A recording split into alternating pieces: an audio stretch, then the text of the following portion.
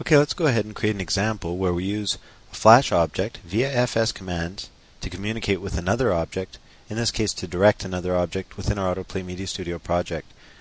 So we'll go ahead and create a Flash movie here. I created an empty Flash movie and I created 3 little buttons on there. So basically you guys can do that on your own if you like, or create a facsimile. It's very quick. I just created 3 rectangles, added some text to them, and converted them to buttons using the insert convert to symbol function. Okay, so I've got these 3 buttons here, and I've labeled them indigorose.com, setupfactory.com, and styleworkshop.com. Now let's add some fs commands to them. I'm going to click on the indigorose.com button, and in my actions editor here I'm going to type on release. Okay, so remember we have to have that event handler to trigger this. And then we're going to go ahead and type in fs command, and in brackets I'm going to type in the initials IR, and that's to symbolize Indigo Rose for our website indigorose.com. We're going to go ahead and click on the second button, and as you can see I've already entered the code on release fs command SF. So it's the equivalent of what we had on our first button. And we've got the on-release event handler, and this time it's triggering instead of IR, SF. So if I click on indigorose.com button, you'll see it's triggering an FS command named IR. If I click on the Setup Factory button, it's triggering an FS command called SF. If I click on the Style Workshop button, you see I've already added an action to it to trigger an FS command called SW. Okay? So you can see the pattern that I'm using here as I click through my buttons. We're just triggering a simple fs command with a simple 2-letter code to signify which website to direct our web browser object to. Okay, so we're going to use this menu bar, this button bar, to control a web browser object. So now that we've got these 3 buttons set up with these fs commands, let's go ahead and export our movie. File, Export Movie. We'll put that in the Flash folder of an empty AutoPlay Media Studio project folder. And then we'll go into our empty project here and start working. Okay, so I've created a small project here, 630 by 425, and I'm going to drag my Flash menu bar onto my stage and align it with my stage. And as you can see, I made my Flash menu bar 630 pixels wide so it will fit onto the stage. In the attributes area here, I'm actually going to go ahead and make sure that it's set to 0, 0. And then I'm going to right click on it and pin it. So it's set up the way that we want it to be set up.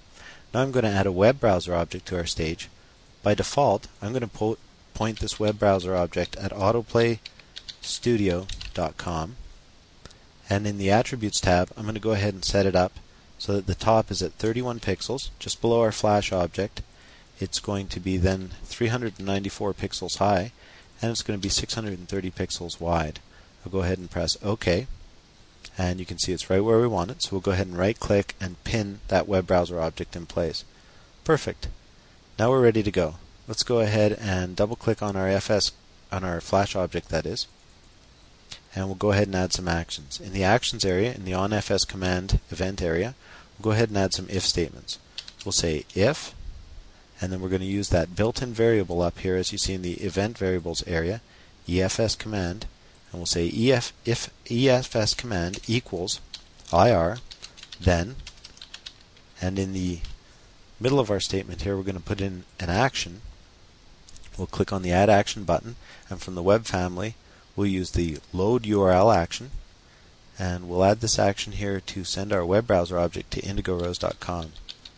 So whenever somebody presses that indigorose.com button, it's going to trigger that fs command IR. That's going to be detected, and it's going to trigger this web load URL action that's going to send it to indigorose.com.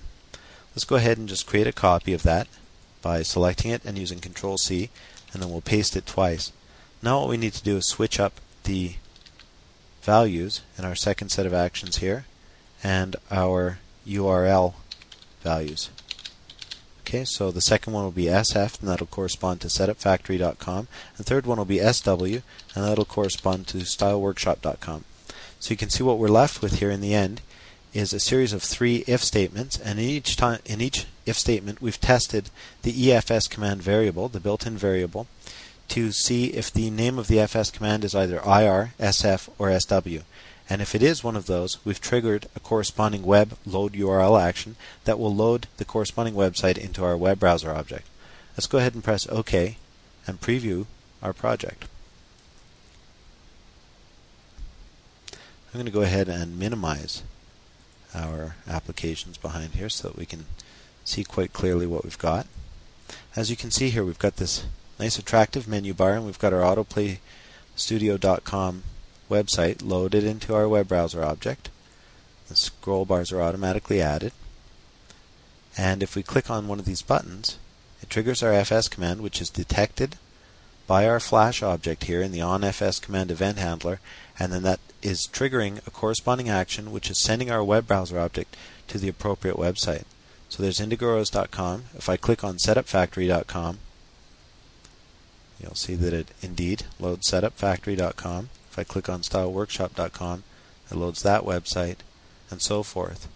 So this is pretty exciting. This is how you communicate from Flash object to a different object within your AutoPlay Media Studio application.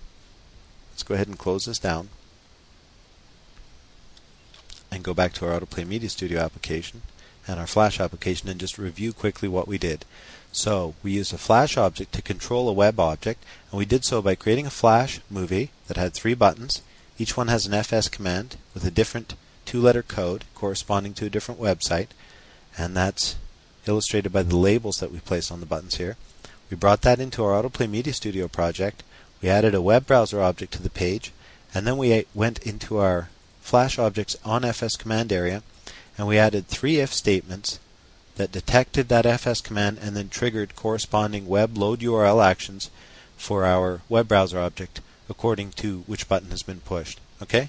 So it's a very, very simple example, but basically it shows pretty profound communication between these objects.